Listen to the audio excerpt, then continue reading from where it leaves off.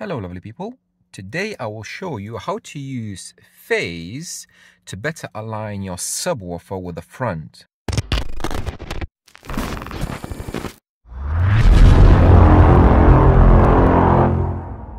Before we jump into the laptop, just very quickly going to explain what we have here. I have a laptop, I have a Focusrite Scarlett audio interface that goes output with the loopback and it goes into the Helix DSP, and then I have a microphone that is sitting here right where I'm supposed to be sitting, right in the middle of my head, and basically I'm doing time alignment with home impulse. So it's pretty basic setup where you have to measure time alignment, loopback and audio interface. Now let's jump into the laptop and I'm going to show you everything what I mean.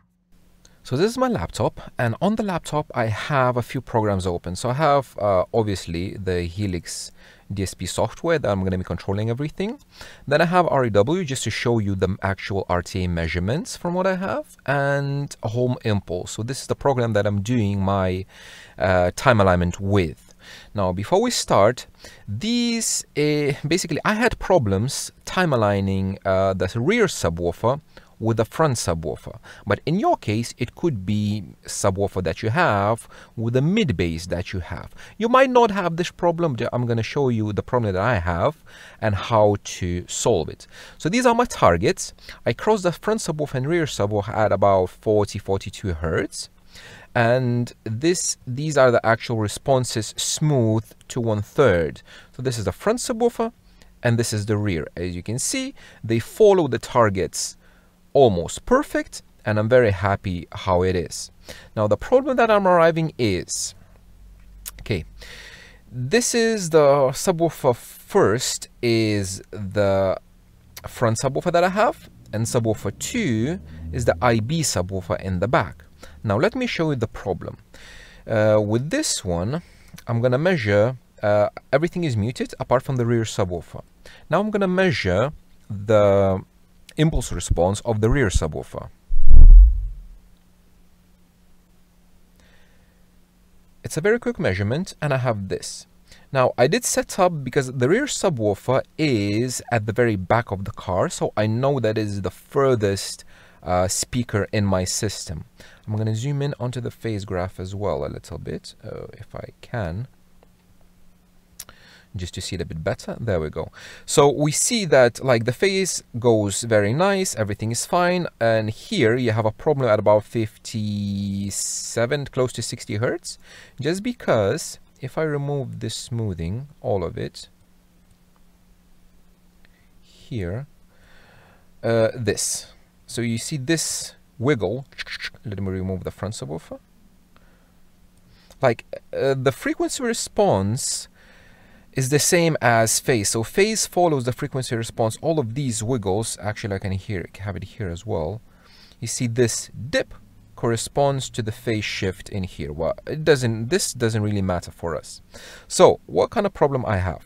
If I have this, I measure the phase and the impulse response of the rear subwoofer. Now I'm gonna measure the front subwoofer. So I mute the rear, unmute the front, and let's measure the front.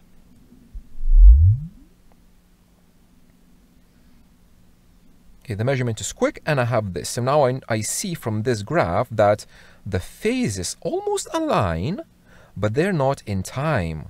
They're way off by like 5 point something milliseconds. So this is the case that in my car, again, I'm not sure why. It might be because of this.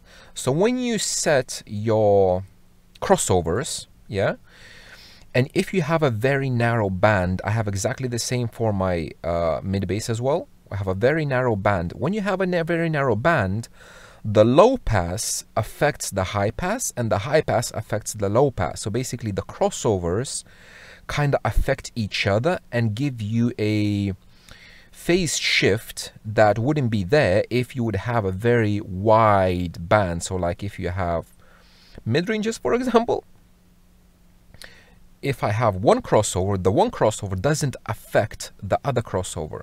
But when you have crossovers very close to each other, they affect each other and they shift the phase.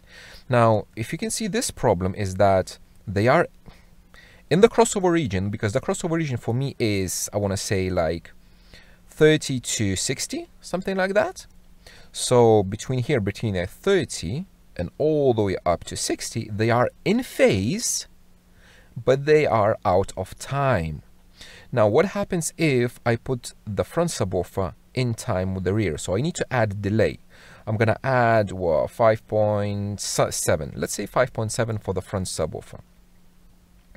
This is my front. I'm going to add, because the front subwoofer, remember, it's extremely close to me. It's literally just next to my next to me, and the rear subwoofer is all the way back, so it needs a lot of delay. So let's add 5.7 milliseconds. Let's measure again the front.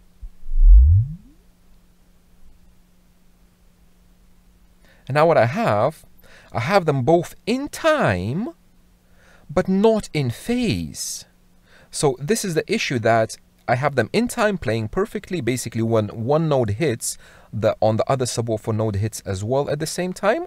However, they're not in phase. That means they don't sum up, and they're out of phase quite a lot. And basically, when they're out of phase, they don't sum. I don't have the best summing possible.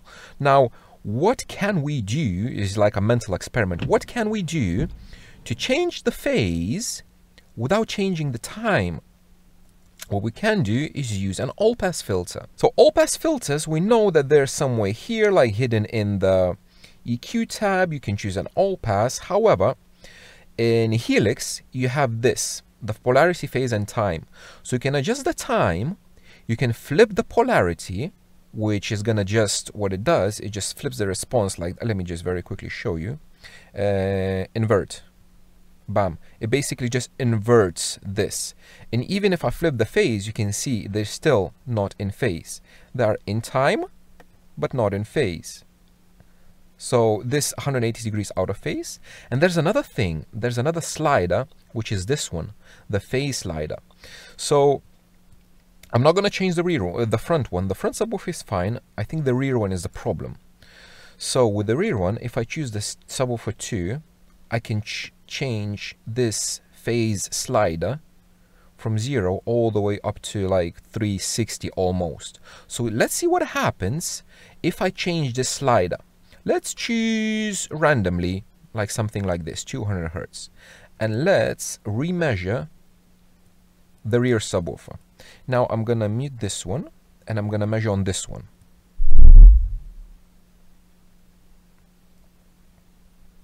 So from this you can see that with this added 200 degrees of phase, what I have the same time 0. Obviously the impulse response is different, but the phase is different. So it shifts the actual phase.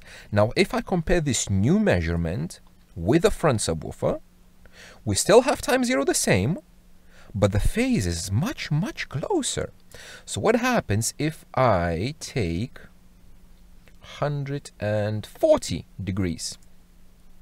So this is a magic number that I came up to. Let's remeasure.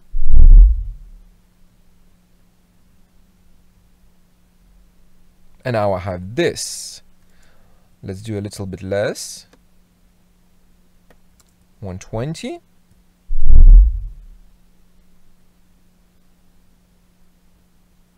And now, remember, my crossover region is between like 30 and 55, because here it drops off.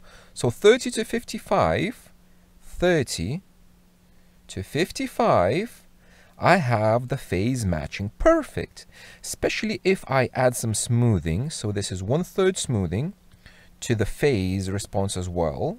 You can do the same in this one. And I have this. So let's add smoothing on this one and this.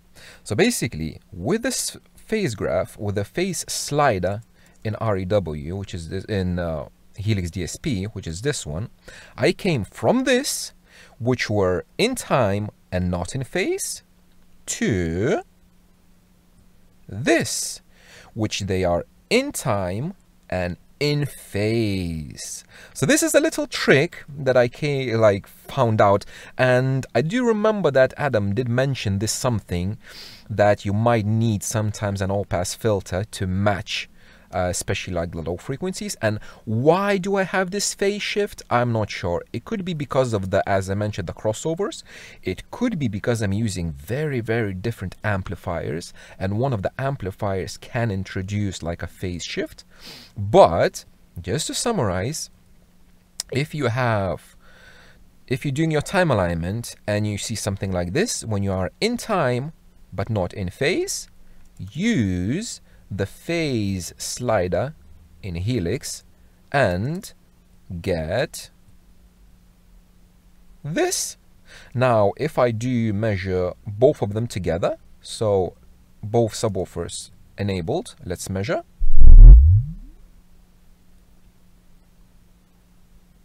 There we go, and I have one continuous phase with no problems and no issues. So basically they sum up very, very nice. So this was like, I want to say tutorial, but kind of a explanation how to use the phase slider in Helix DSP. So Helix is very, very cool thing. Yeah, thank you very much for watching, guys, and I will see you in the next one.